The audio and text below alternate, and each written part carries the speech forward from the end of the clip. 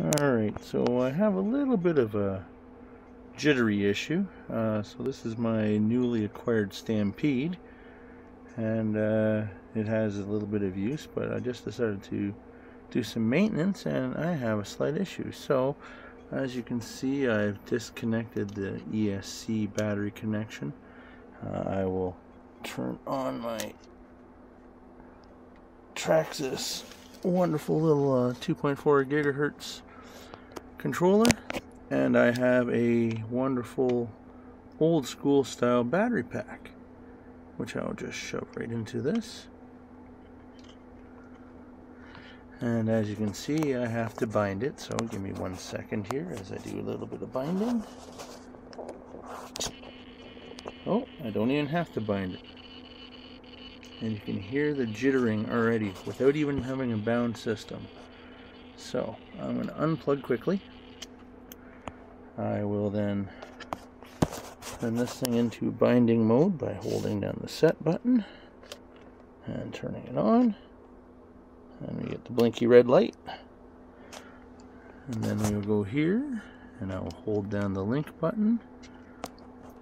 Let me do it this way. Hold down the link button as we plug it in, or not. Try this once more. Hold down the link button as we plug it in, and we have green, and we have green, and oh, listen to it. And here you can see, got a little bit of noise, but I am not touching the receiver at all. And if I put the receiver way over here, and I'm doing the moving right here, but listen to that little clicking.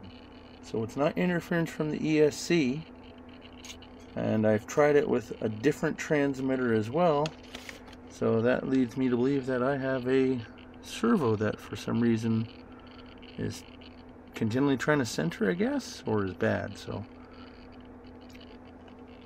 I will undo this since I don't need that anymore. And yeah, this is a stock Traxxas 2075 servo. So I hope that helps.